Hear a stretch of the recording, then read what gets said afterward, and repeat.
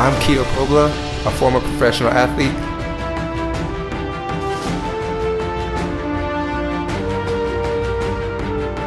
A leader in my community.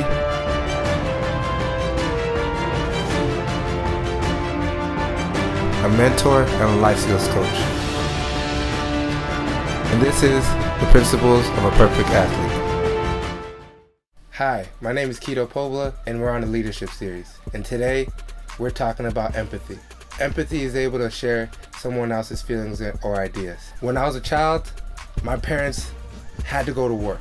They had to come home, they had to take care of 4 kids. As I grew up, I started having my own responsibilities, not only understanding I had to take care of myself, but my family, my sisters, my brothers.